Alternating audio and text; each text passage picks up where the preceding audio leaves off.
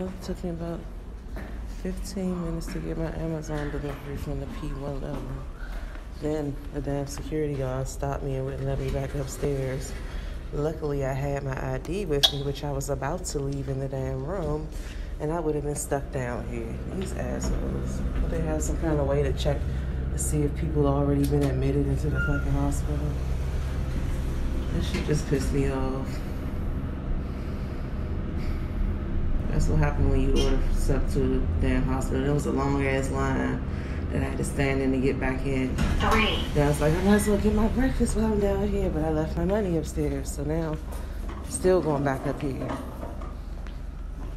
But the good thing is they said Cadence can go back to the other less intensive care unit today, so I'm just trying to get ready to go down there. I had to go wash some bottles with my hungry ass.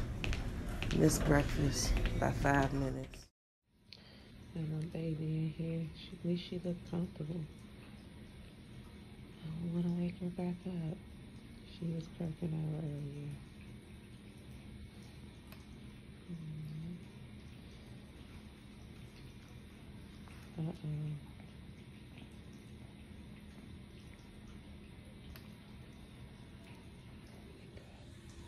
Mommy is so tired today.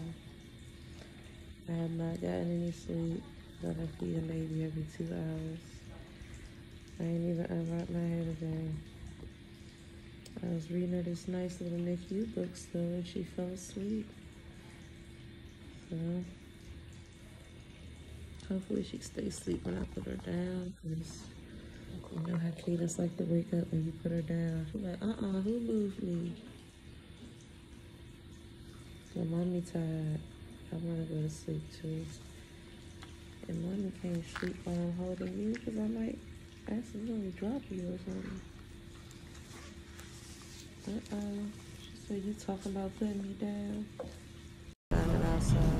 It's beautiful. She's finally getting some rest. Oh my God, thank God. Now mommy can get rest.